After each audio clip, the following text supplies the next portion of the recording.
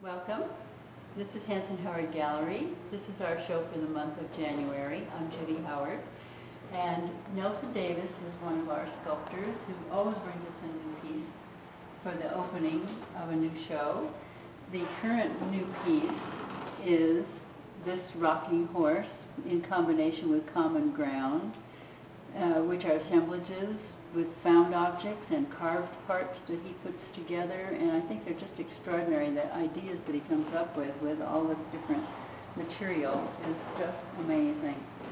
And the main show this month is we're featuring gallery artists who do large works, and there's a variety of work, as you can see as we look around the gallery.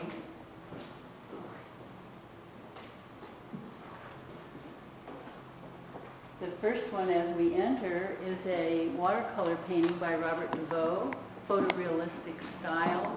And this is actually a painting from 1982, which was part of an important collection in Seattle. And we have taken that back to show and sell to someone who'd be interested in adding it to their collection. He's an extraordinary artist and lives here in Ashland. The next two paintings are by Schreivogl. And I love her playfulness.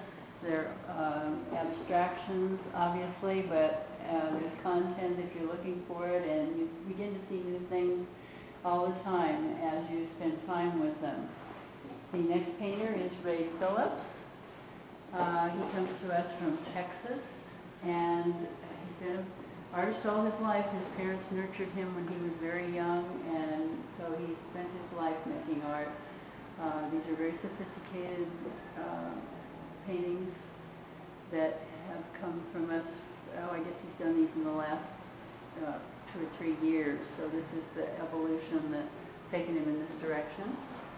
And this painting is by Noriko Sugati Becraft.